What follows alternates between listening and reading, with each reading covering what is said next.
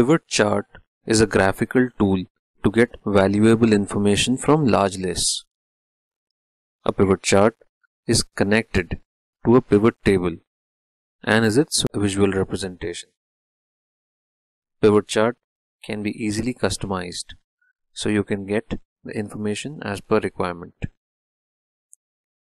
Here you can see a two-dimensional pivot table and its pivot chart.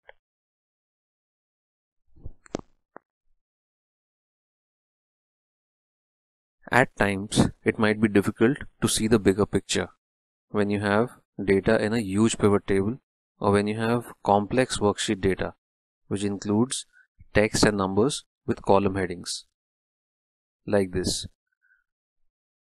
So pivot chart can help you make sense of this data, while pivot chart shows data series, categories and chart axis the same way a standard chart does. It also gives you interactive filtering controls on the chart itself so that you can quickly analyze a subset of your data.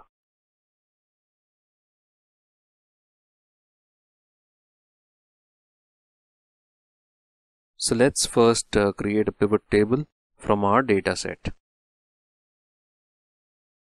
Click any single cell inside the data set and then on the Insert tab in the Tables group, click Pivot Table. A Create Pivot Table dialog box appears. Excel automatically selects the data for us and the default location for a new pivot table is New Worksheet. Now click OK.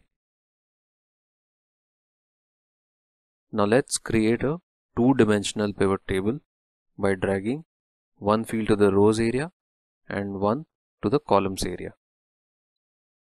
Let's say we need the total amount sold of each product by various sales executives.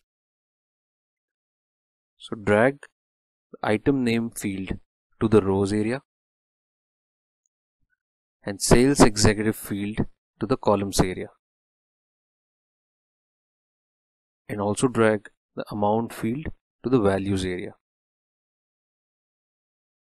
So here we have our pivot table.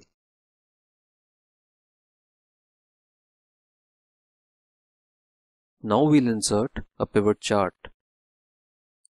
So to insert a pivot chart, click any cell inside the pivot table. Then on the Analyze tab in the Tools group, click Pivot Chart.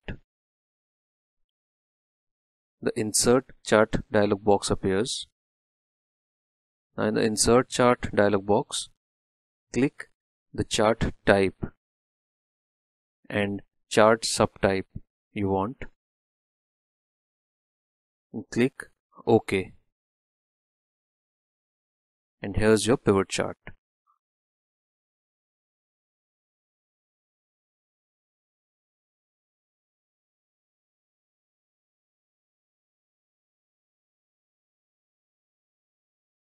Now let's see how to filter pivot charts. So to filter this pivot chart, we'll use the standard filters, that is triangles next to item name and sales executive.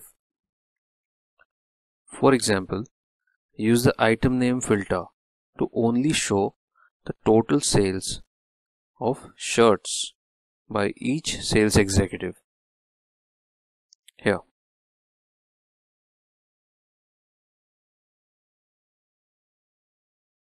We can filter or sort pivot charts through these interactive controls. Let's remove the item name filter and try sorting the item names in descending order, that is Z to A.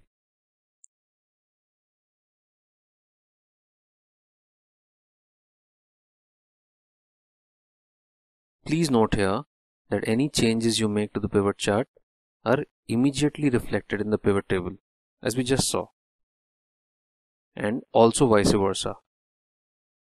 For example, if we sort the amounts in the pivot table, largest to smallest. We can see the pivot chart change automatically. We can also change our pivot chart type as per our requirement. To change, select the chart, then on the Design tab in the Type group, click Change Chart Type, then choose Pie and click OK. Here's the result. Note here that pie charts always use one data series. To get a pivot chart of a product, simply swap the data over the axis. We can do that by selecting the chart and then on the Design tab in the Data group, click Switch Row/Column.